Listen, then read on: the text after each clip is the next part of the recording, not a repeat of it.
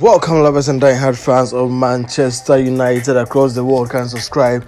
If you're new to the channel, do want to hit the button to be notified on all trendings of Manchester. Don't forget to like and share for updates. So yes, we know Manchester United captain, that is Bruno Fernandez, appearing in Portugal to have their wonderful training section before the World Cup commences and also play with Ghana. Yes, so Bruno Fernandez, coming to the dressing room, seeing Cristiano Ronaldo. Yes, instead of he greeting, Cristiano Ronaldo was expecting, Bruno Fernandez to pay a respect of greeting, but it wasn't so before he was stabbed by the shoulders before, Bruno Fernandez just said hi and also continue on his section at the training and also the dressing room. Yes, so Cristiano Ronaldo was so angry and didn't know what to do about this case that really happened. I don't know that, yes, if Bruno Fernandez have heard something bad about what I really said, that it was from Cristiano Ronaldo, but we hope that in subsequent times, Bruno Fernandez will relate very well to Cristiano Ronaldo.